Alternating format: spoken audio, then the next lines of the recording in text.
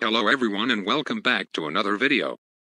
So recently I heard a server called Undertaleauxs Discord server, and it's gaining out of popular over many weeks or years. I don't know about it much, but what I do know is the owner called Waifu Killer, or known as Undertale Multiverse or O Multiverse, but the Waifu Killer is their Discord account, which it's very sus.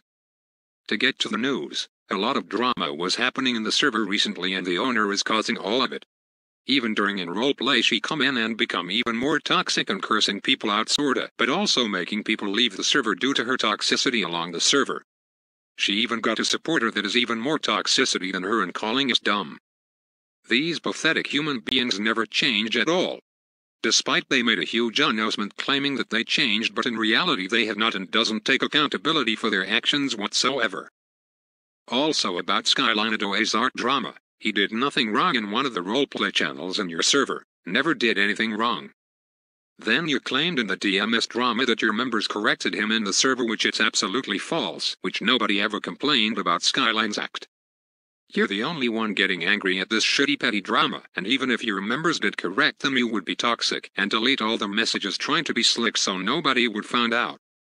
Which even we did find out, and then you muted him for a day without him being clear, trying to have the last word. Don't forget that in the roleplay, you did absolutely nothing in taking the members' side and not us. What do I mean is that your roleplayers and members do a lot of godmodding, retconning, metagaming and more, and you did not care.